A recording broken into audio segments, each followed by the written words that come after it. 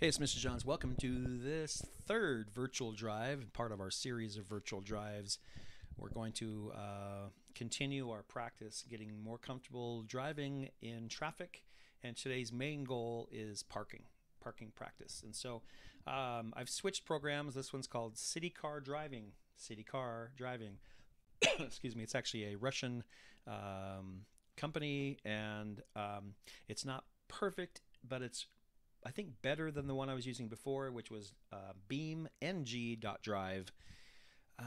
There's some things I liked about that, but there's a lot of really glitchy problems and lack of realistic traffic and lack of realistic intersections. And in this program, we've got pedestrians walking around, we've got more parking opportunities, lots of intersections, and pretty realistic traffic, and so really happy about that. And one thing that I really like about it is there are some driving training grounds where you can practice.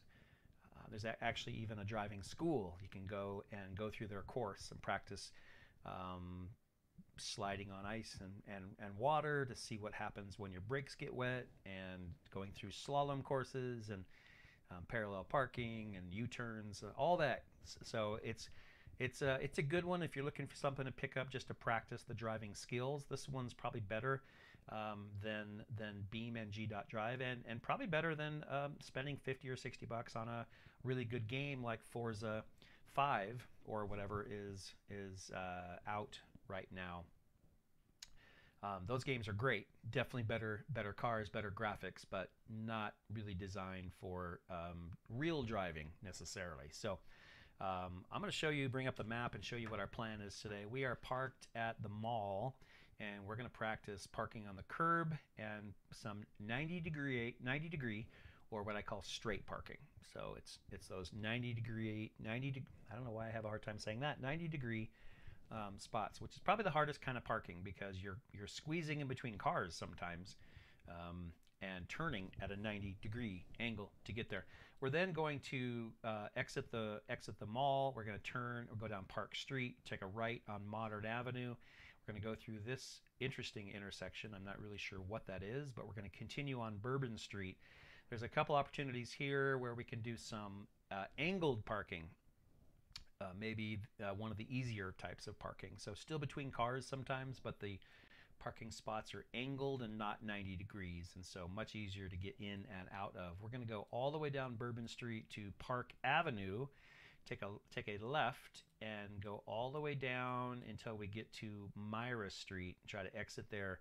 And this is a parking garage, and we will end our drive parking in a garage environment, which those are always, or normally, I should say, 90-degree parking spots in a dark environment with a low ceiling, and the parking spots tend to be a little bit narrower. So that's one of the more challenging parking scenarios that you'll come up with. And I think on another drive we'll practice parallel parking and doing U-turns. So for now, though, that's our goal, and we'll see. That's kind of like looking at our GPS right there, and you always want to do that before your drive. Now with the texting and driving law in Idaho, you can't look at or interact with a mobile device while you're driving. Now someone can do it for you in the passenger seat, or you can do it if you pull over and stop to look at it. So, and I might actually have to do that. I drew myself a little map that reminds me Park Street to Modern Avenue to Bourbon to Park Avenue to Myra.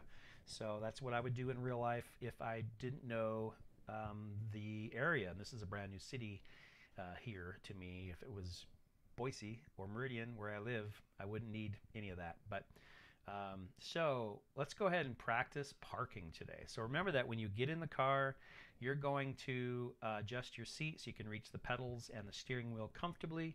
Remember that the gas is always on the right, the brake is always on the left.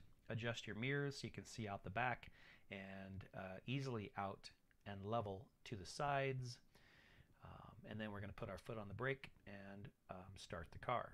So in this case, you should also put on your seatbelt.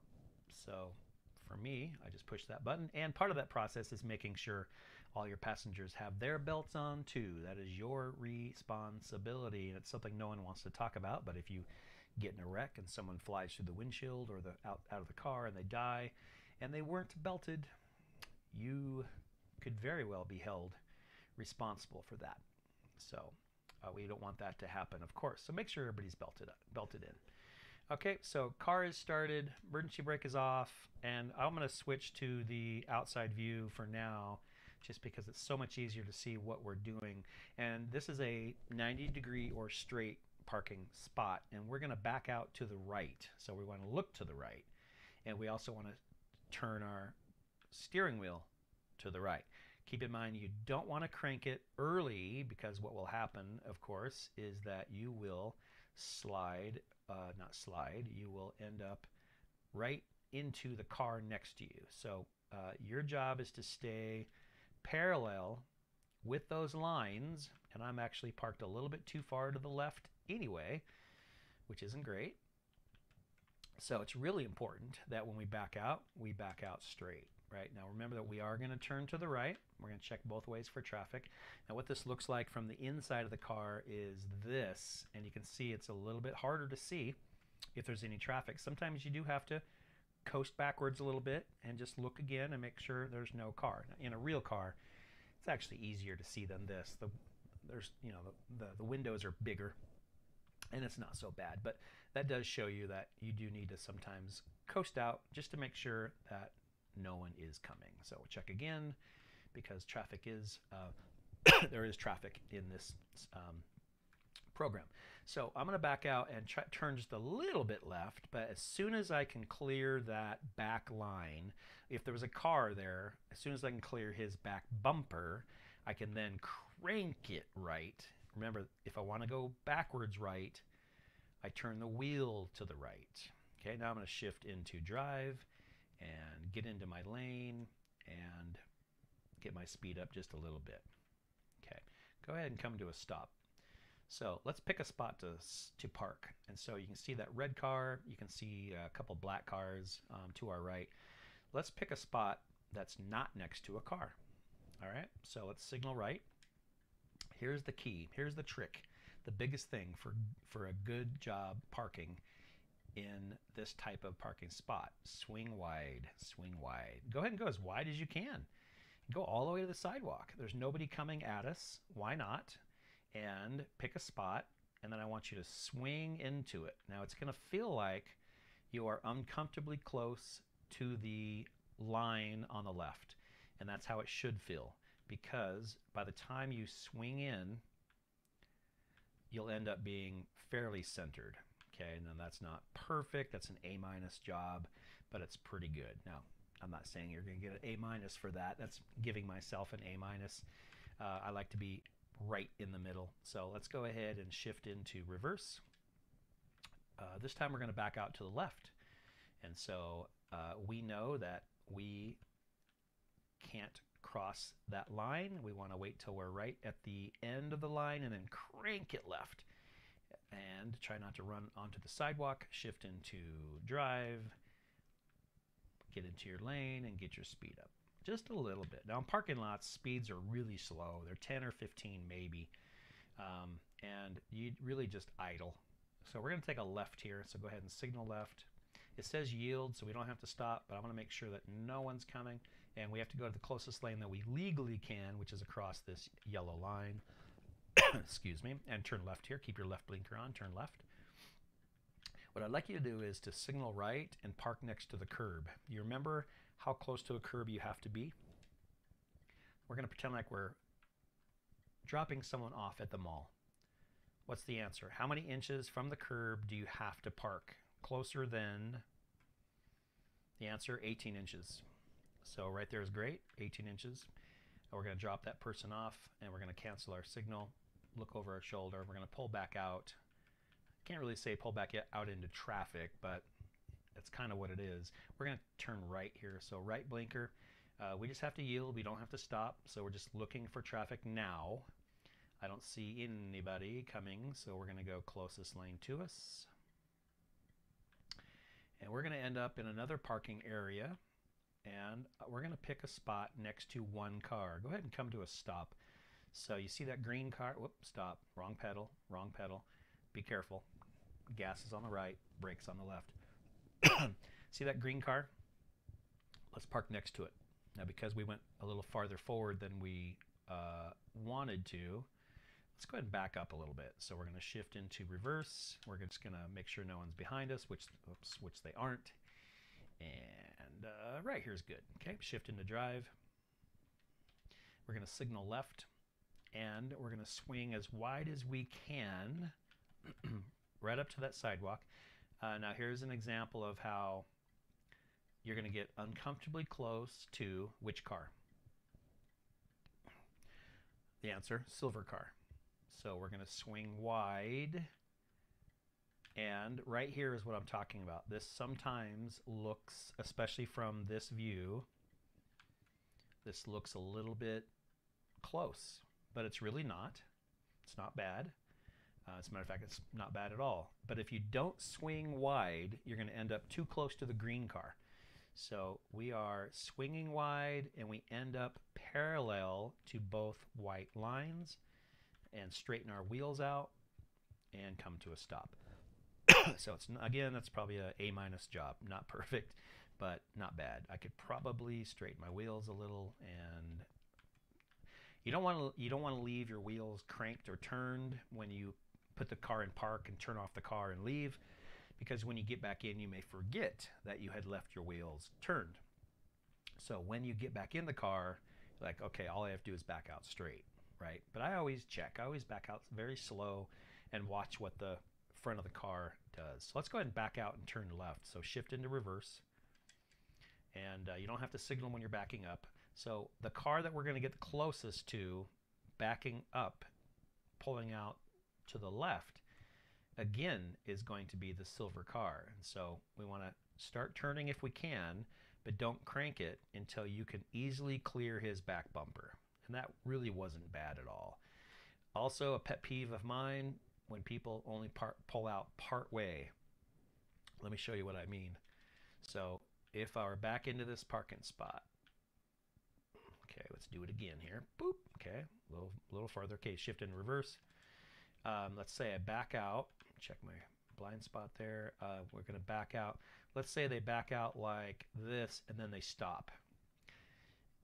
Why they do that, I'm not really sure, because they're blocking traffic even longer than they have to, because now they have to drive forward and then get into their lane. So you might as well, when you back out, back all the way out until you are parallel, till you're straight in your lane. All right, let's go ahead and go forward. You see that yellow van up ahead?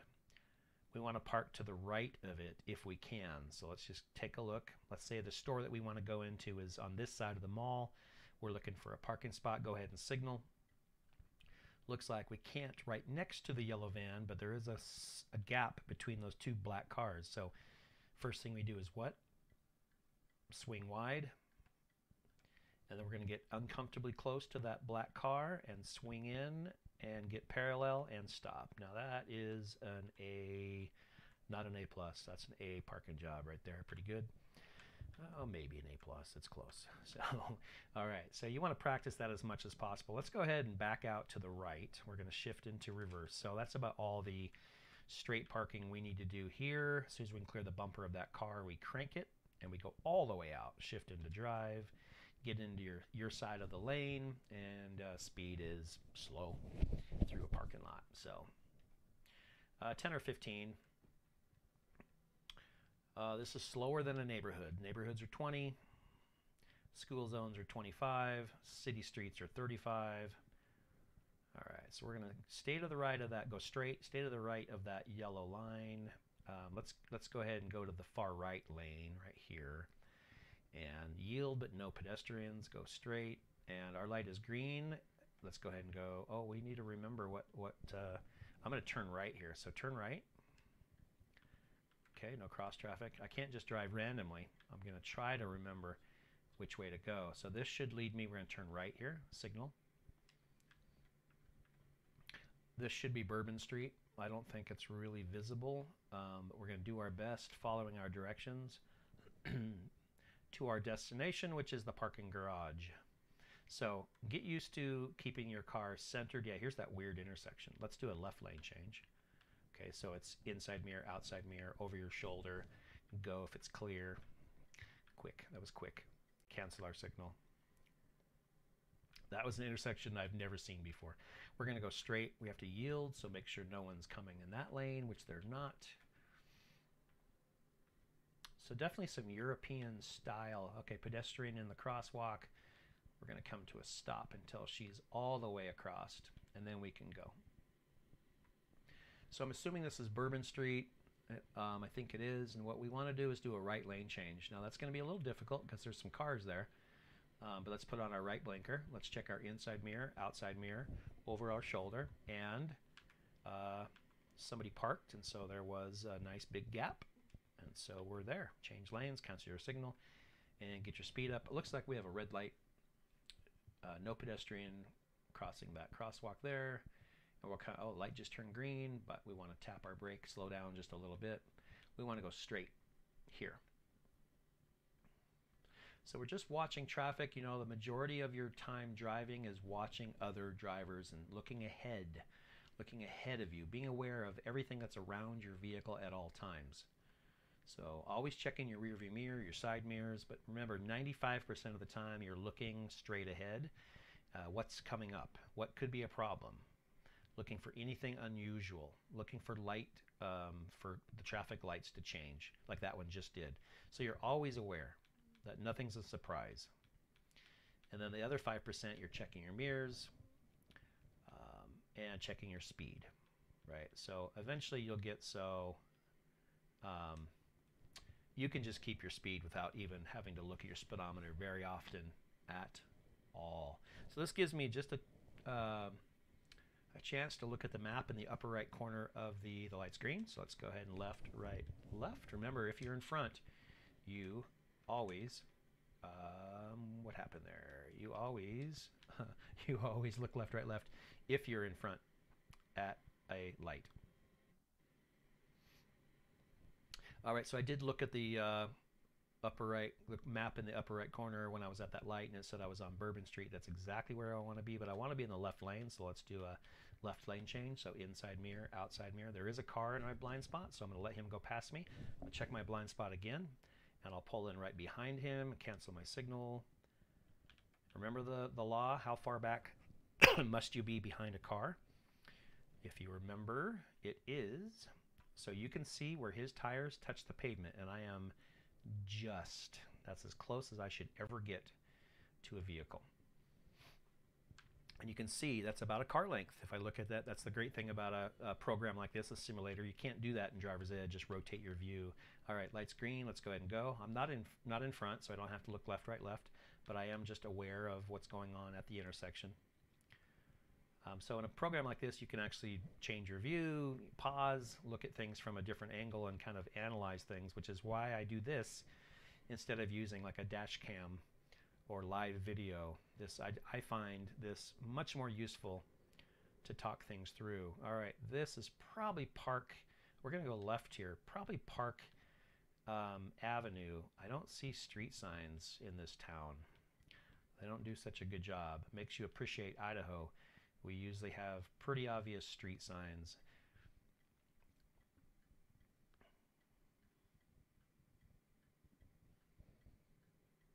So it gives you a chance to kind of take a deep breath.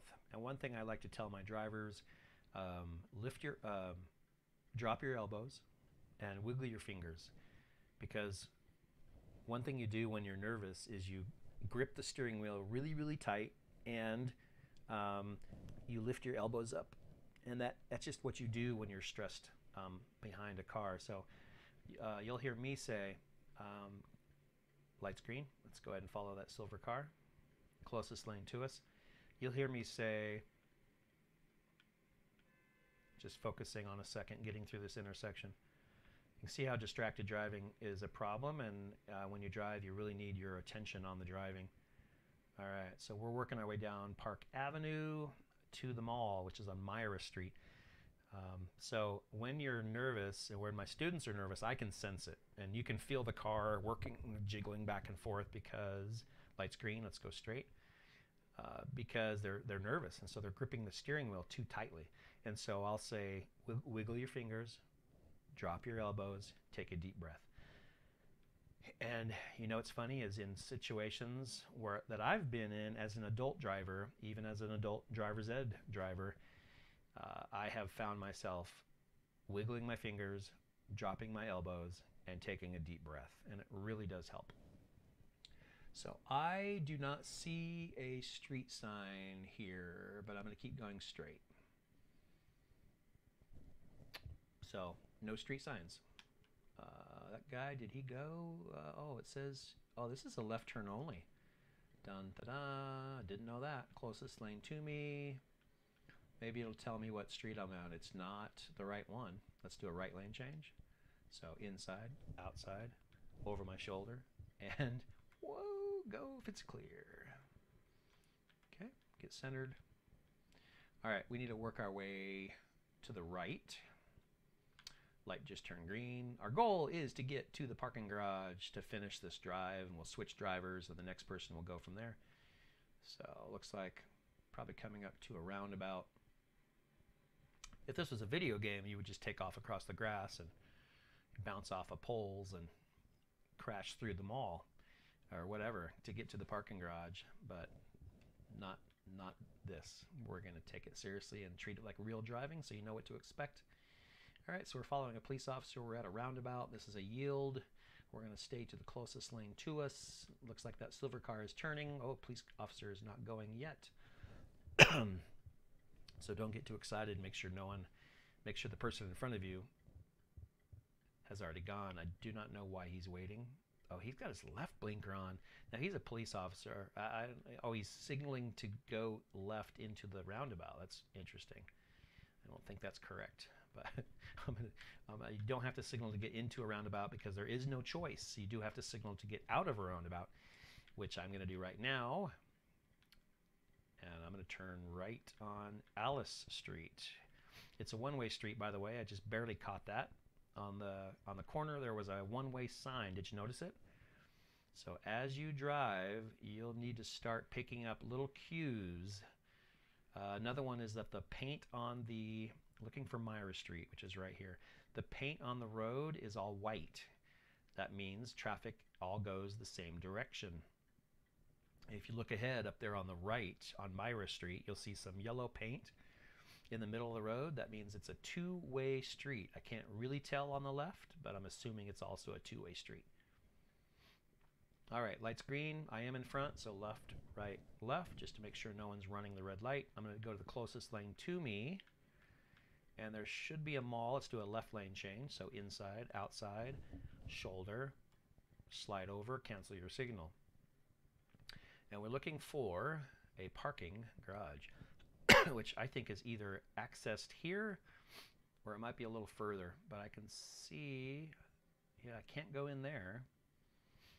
So this is very much like real life driving where we're trying to find a place to park. Let's go left here. I think we can. I don't see any one-way. Oh, yeah, I do. That's a one-way street. Oh. And we have road construction. So what do you do now? That's a problem. Cancel your signal. You can't go around that road construction. That's blocked. I have to go right. That's also a real world scenario. So we will try to get there a different way. And we'll go up to the next street and take a right and go back around. So much like a real driving scenario. So we're going to take a right here. Oh, this is this yield. I've been here before. So we're basically, I really need to signal left because I'm yielding. Yielding, merging with traffic. And we're going to go right. So remember, I can go right on a red light if... Change my blinker so I'm going the right way. There's a police officer behind me. If there's no traffic coming at a red light, I can go. You can always go right on a red unless there's a sign that says you can't. All right, so we're going to try to work our way back over to that parking garage if we can. That's our. If we have to park somewhere else, I guess we will. So here's a situation again where there's no street on the right, but I'm still going to look left, right, left when the light turns green. Now, can I do that early? Left, right, left. You can start the process just a little bit early, but remember the whole point is to give you about a 2-second 1/1000 to 1000 pause before progressing through the intersection. Let's signal right. There's a yield sign. We're going to go closest lane to us. If that silver car is turning, we can go. And we're going to turn right. I believe this was Alice Street, if I remember right. That's maybe a bad sign that I already know this so well. See, there's that one-way. There's that one-way sign, and this is Alice Street. So we're going to try to find a different way into that parking garage. Light's green. If it stays green, we'll go straight this time. We're going to cross over Myra, and I think we're going to, we obviously can't go the same way. Let's signal right, see if we can go in here. Can we go in here? I don't know what that, it looks like a one-way street out, so let's not turn there. It's not very well marked. Let's turn right here. I don't think we can. I think it's blocked. Let's see what we can do. Signal right just in case. Oh, it's a one-way to the left. Boy, they make it really, really hard to get to the parking garage. So we're going to follow this police officer around the corner.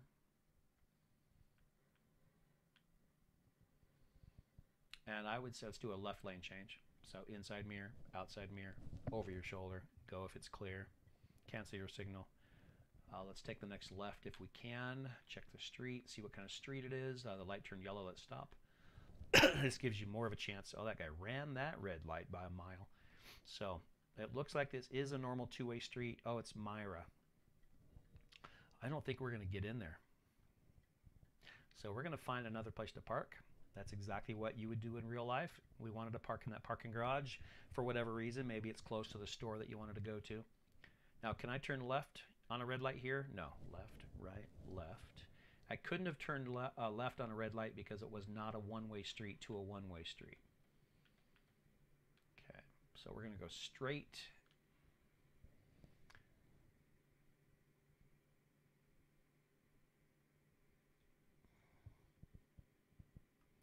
And right about here, when we have a nice quiet spot, and I don't need to say much, this is when I would ask you how you're doing.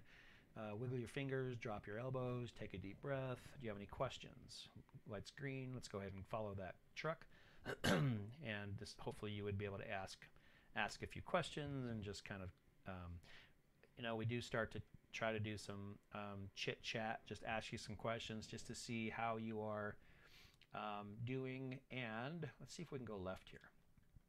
I did see this last time, but I wasn't sure what kind of, it looks like an exit only. So you know what, let's do a right lane change. I see a car in our blind spot. That's okay, we're just gonna go behind you. It's all good. And let's take this, oh, he took our spot. Let's take any spot you can see. Looks like past that silver car, there's one spot left. We're gonna swing a little bit wide, and we're gonna slide into this angled parking spot, nice and centered and parallel. We're gonna put it in park, turn off the car, and we're good for today. So that's it for today's drive. I'll see you next time around. Mr. John's out.